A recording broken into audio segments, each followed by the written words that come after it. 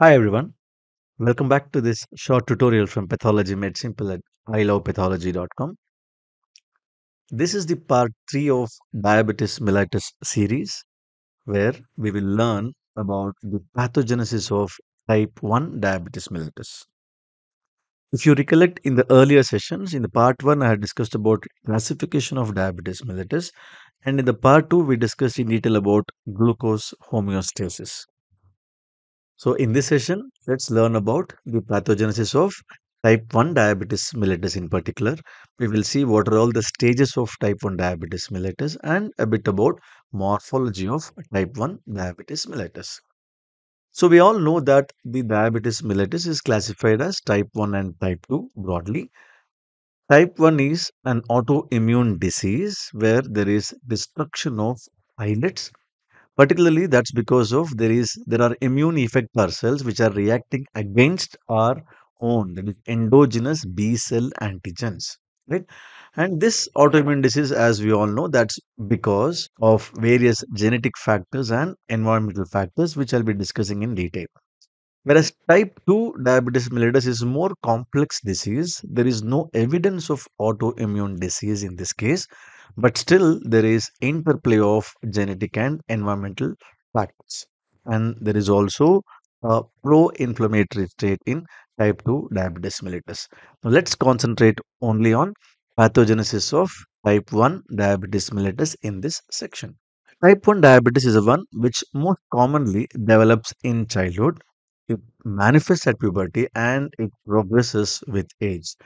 Earlier, this was referred to as juvenile onset diabetes, and also it was referred to as insulin dependent diabetes mellitus. But now it is shown that these two terminologies are incorrect because this can also occur in adults and this need not be insulin dependent always. So these two terminologies are not used now. So we know that the autoimmune disease basically is an imbalance between lymphocyte activation and the mechanisms of tolerance. The most important reason for autoimmunity is failure of mechanisms of tolerance. If you recollect my earlier sessions on autoimmunity, we have seen that the reasons why tolerance fail is because of various genetic factors and environmental triggers.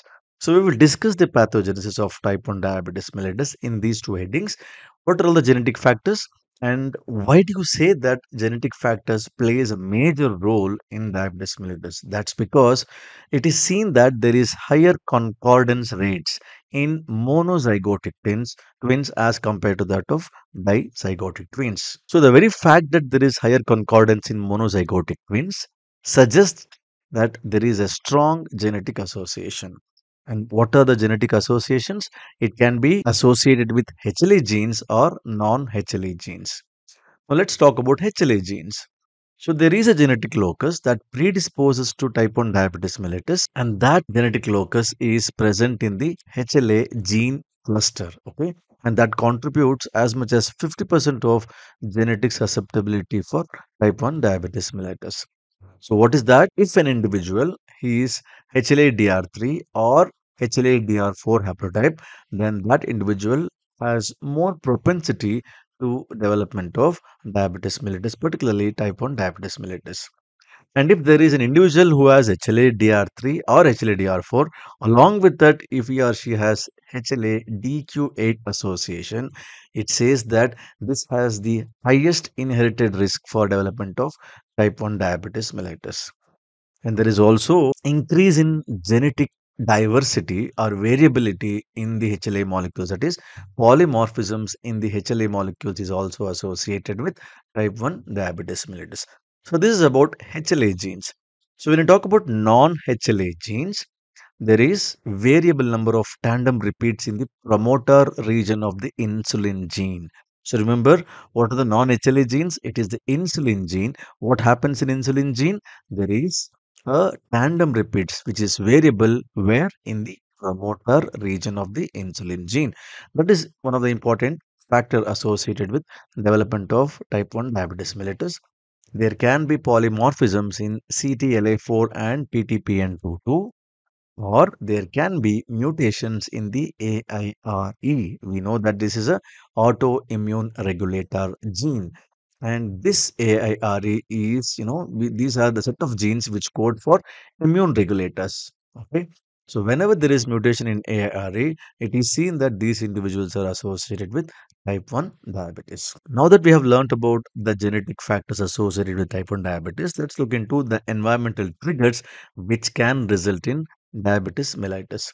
Even though we say that environmental triggers play a major role in pathogenesis, it still remains an enigma. Sometimes it is seen that the viral infections often they act as triggers for development of diabetes mellitus, and that's because the viruses might share epitopes with the islet antigens, and that is what we know as molecular mimicry, right? And because it shares epitopes with islet antigens, that can result in triggering of auto antibody production, and auto antibodies are against the islets, right? These are islet autoantibodies. That's because the viruses might share epitopes with islet antigens, right? So these are the environmental triggers which can be associated with type 1 diabetes mellitus. Now let's see how the beta cell destruction happens. So the fundamental defect in the destruction of beta cell is the failure to prevent reaction against self antigens. Okay, that is a fundamental mechanism where there is failure of self tolerance in T cells which are specific for islet antigens. So what happens? There can be autoreactive T cells, and these autoreactive T cells they respond to the self antigens. And what are the self antigens in relation to type 1 diabetes mellitus? These are insulin. They can be beta cell enzyme, glutamic acid decarboxylase, and there are various antigenic components. The most important ones are these two, insulin and the beta cell enzyme, glutamic acid decarboxylase. So what really happens is that in initial phase of activation, the activation of these T cells, the self-reactive T cells, occurs in the peripancreatic lymph nodes. Okay, and why does that occur in the peripancreatic lymph nodes? And that's because of response to antigens which are released from the damaged islets.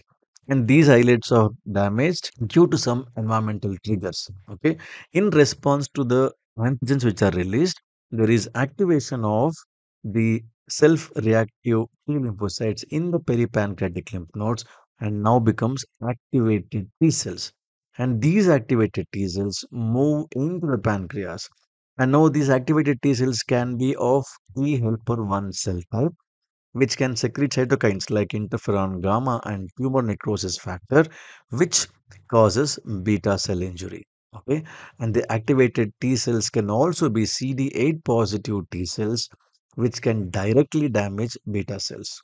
T helper 1 cells secrete cytokines and damage, whereas CD8 positive cytotoxic T lymphocytes can directly cause damage to the beta cells. So, this is how beta cell injury takes place in type 1 diabetes mellitus.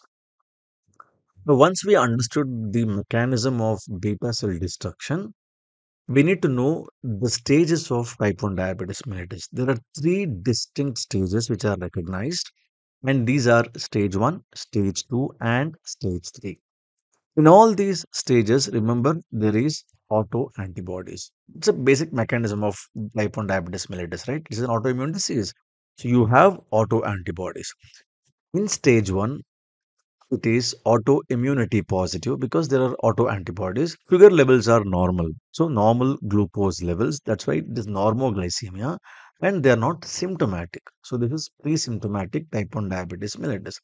Only thing which is evident is that there is presence of islet autoantibodies. Whereas stage 2, there is progressive loss of beta cell mass because of these antibodies. In this stage, there will be, of course, autoimmunity positive. There will be dysglycemia, okay, impaired glucose tolerance. And of course, no symptoms. Only two things. One is autoimmunity positive and dysglycemia. Till it is referred to as pre-symptomatic type 1 diabetes mellitus. There is only impairment of glucose tolerance. Whereas stage 3, when there is more than 90% of the beta cells which are destroyed, then it is in stage 3. Here you have autoimmunity positive, you have dysglycemia and symptomatic type 1 diabetes mellitus. And the symptoms, we know that it is polyuria, polydipsia, polyphagia, and ketoacidosis. I'll explain in detail about the mechanisms of these things when I talk about clinical features of diabetes mellitus. Okay, as of now, remember there are three distinct stages: stage 1, stage 2, and stage 3. And remember, the transition from stage 2 to stage 3 can be abrupt. And this abrupt transition can be brought about by superimposed stress, particularly infections. Because in infections, there is associated increase in insulin requirements. Okay, so these are the three recognized stages in type 1 diabetes mellitus. Quickly, let us see what happens in the pancreas. What is the morphology of type 1 diabetes mellitus?